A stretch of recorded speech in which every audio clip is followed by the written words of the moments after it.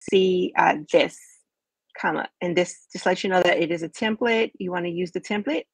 So go ahead and click use template. And I want to share just the different parts of this particular template before we get started. So these are actually just 3 separate text elements that have it has an animation added to it. So right here where it says text here, it actually has the typewriter animation, and you can click this and you can change it to whatever you want it to be. Okay. So the ascend right now, this is what it is, a typewriter. But if you wanted to change it to ascend, you can change it to ascend. Okay. So let's say we want to change it to ascend. And then now I'm going to click on the live. And again, this live also has a special effect. It has the neon effect to it.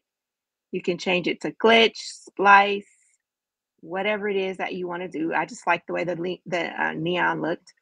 And again, you can change the colors to whatever neon color you may want it to be.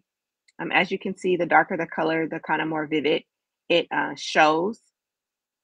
Okay.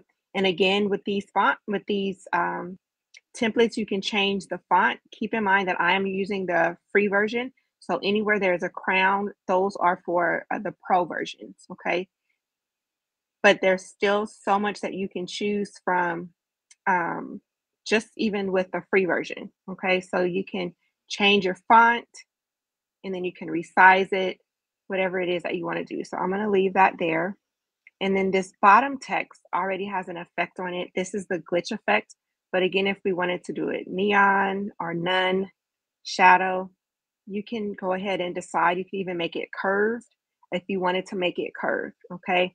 Don't forget, you can customize and add backgrounds to these. And if you do a darker background, we'll just come up here. We will change the color of that text. And then over here is where you will just upload your logo or your image or whatever it is that you want to utilize. So let's say I want to upload my little cartoon, which is right here.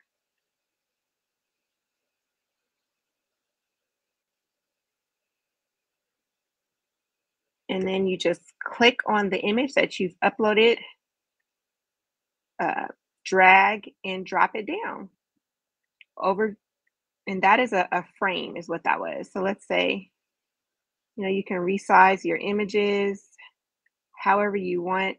If you notice, the proportion isn't the same. So like part of my arms are cut off because of the size of that frame. So if you don't want that to happen, you can actually come back over here to elements and then go down here until frames and find the frame that you like. Let's say you want to do a circle frame instead of this one. So I'm going to just click delete again.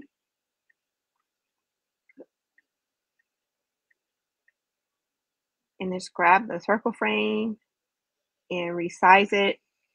Come back over here to my uploads, click on my image, drag and drop it onto the circle. And now you have a different frame that has more of the actual image. And again, you can still resize it. The other cool part is now, let's say you put, once you've got your text, however you want it to be, you click on more. And actually, I think if you want to add audio, that is a pro feature. So, well, let's see. Yeah. Well, no, they do. They have some that are free. So if you come here, if you want to do like instrumentals, apply filter, and then you have to look for the ones that are free. So there probably aren't very many. So let's take the filters off and see like the happy birthday song.